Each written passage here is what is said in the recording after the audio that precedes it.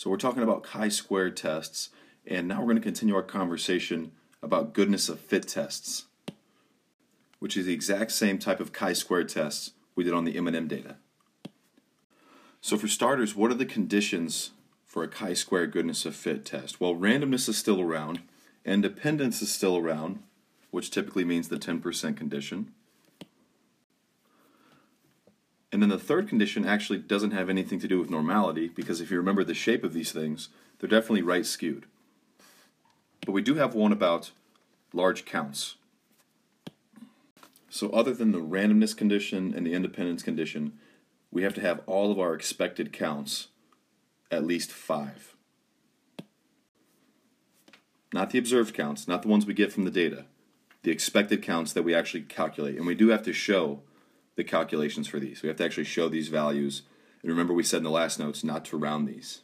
So all of our expected counts have to be at least 5. So example 1 is about landline surveys. It says according to the 2000 census of all U.S. residents aged 20 and older, 19.1% are in their 20s, 21.5% of U.S. residents are in their 30s, 21.1% in their 40s, 15.5% in their 50s, and 22.8% are 60 plus. So from the 2000 census, that's the distribution of ages that they got. And that's supposed to represent all U.S. residents. So it says the table to the right shows the age distribution for a sample of U.S. residents aged 20 and older. Members of the sample were chosen by randomly dialing landline telephone numbers. Do these data provide convincing evidence that the age distribution of people who answer landline telephone surveys is actually not the same as the age distribution of all U.S. residents, like the one from the U.S. Census up here?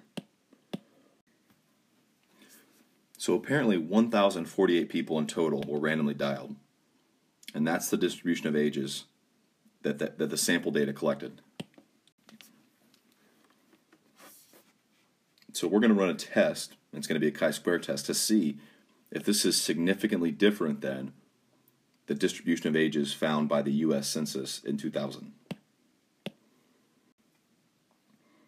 And we know to do that because it says, do these data provide convincing evidence? That's our cue to do a significance test. So we'll start with the state step.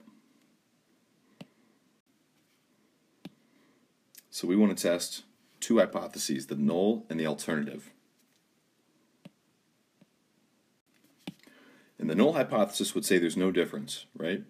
So the age distribution of people who actually answer the landline telephone surveys is the same as the age distribution from the U.S. Census.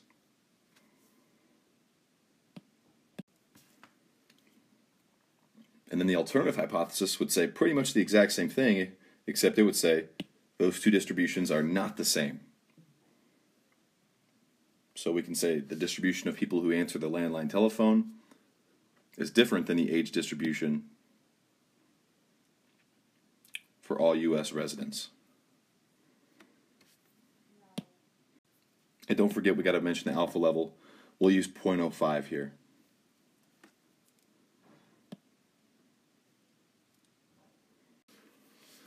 Okay, for the plan step, we've got to name the test first. So we can say, if the conditions are met, right, if we meet all 3 conditions, we'll do a chi-squared goodness of fit test.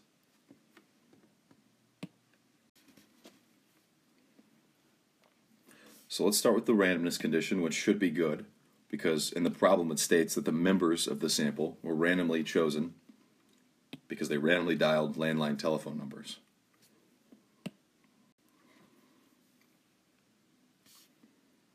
And for the independence condition, well, there was a total of 1,048 people included in the sample, which is definitely less than 10% of all U.S. residents.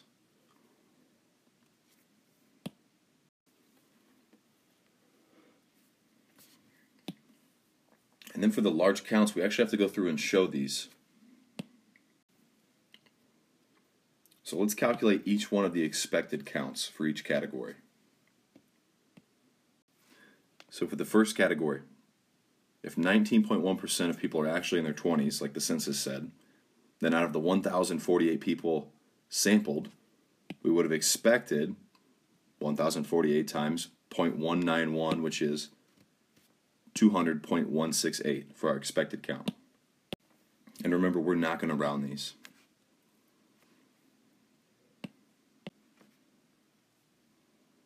And so the next value is 21.5% for the next category. So 1,048 times 0.215 gives us 225.3.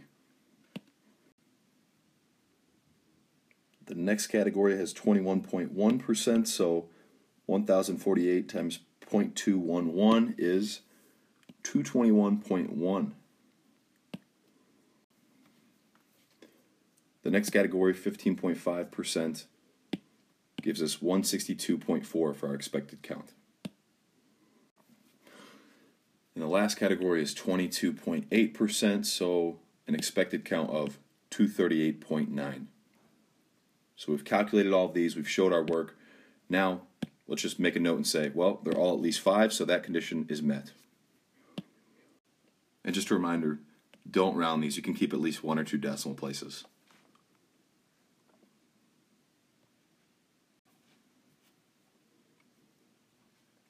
All right, and so for the do step, similar to what we've seen before, there's 2 things that we need to show in the do step: the test statistic and the p-value. So in this case, the test statistic isn't a z-score or a t-score. It comes from the chi-square distribution. So our chi-square test statistic, we start with our observed count. So let's start with 141 as our first observed count. Then we subtract our expected count for that category, which was 200.168, square the difference, and then divide by the expected. And we do that for each category. So the next category would be 186 minus the expected count for that category, which was 225.3, square that difference, and divide by the expected count. And so we start to demonstrate the pattern. We get a little bit tired, so we just put plus dot dot dot, and we'll skip all the way to the last one. As long as we can show the first couple terms of the sequence, that suffices. And so for the last category, we have 286 for the observed count minus the expected count of 238.9. Square that difference divided by the expected count. Okay, so if we sum each of these for each category, we're looking at 48.2 for our test statistic. So our chi-square test statistic is 48.2, which seems actually really large if you think about it in terms of like a z-score or a t-score. So we're going to use that to get our p-value. And there's actually a specific command in the calculator we'll look at. It's called chi-square CDF. And to illustrate this p-value, let's draw a right-skewed chi-square distribution here. And we'll mark off 48.2 somewhere near the top. So our p-value would actually be that little shaded area, 48.2 and above. So when our calculator calculates this value, right, we'll put a lower bound of 48.2, upper bound of 1E99. Degrees of freedom would be the number of categories minus 1. So since we've got 5 categories, our degrees of freedom is equal to 4. And it gives us this extremely small value. So we can say it gives us a p-value of approximately 0.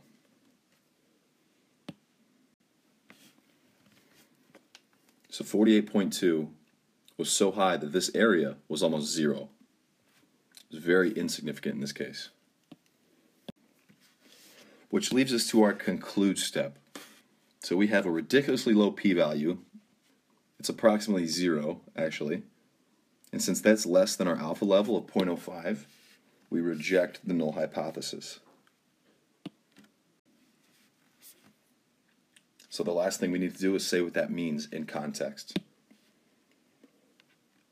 So in other words, we have convincing evidence that the age distribution of people who answer landline surveys is not the same as the age distribution of all U.S. residents.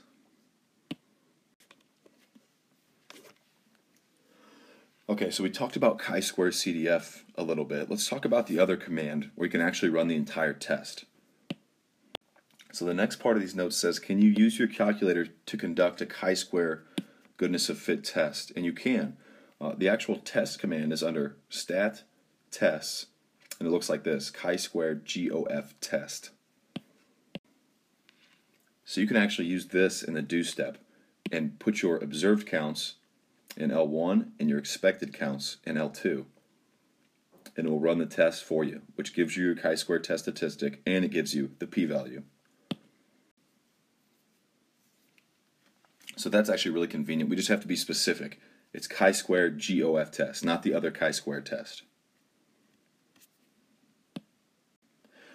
Okay, and the last part of these notes here, it says, when should you do a follow-up analysis and how do you do a follow-up analysis? So we're only going to provide extra info, like a follow-up analysis, when we're asked to do so.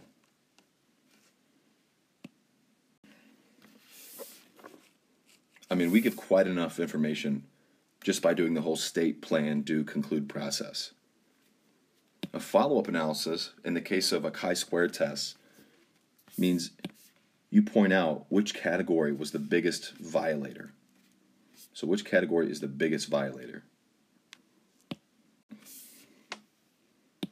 Or in other words, which category contributes the most to that chi-square test statistic? So if we had to provide a follow-up analysis for this example, we'd start by looking at our chi-square test statistic. Which one of these components contributed the most to that 48.2 value? And typically it's going to be the one that had the biggest difference between the observed and the expected count. So for that chi-square equal to 48.2, which one of these categories, was it the 60 plus category, this guy? Was it the 30 to 39 category, this guy? Which one of these contributed the most to that 48.2? That's what a follow-up analysis would include. All right, that's our first experience with a chi-square goodness of fit test. That's all for these notes. I'll see you in class.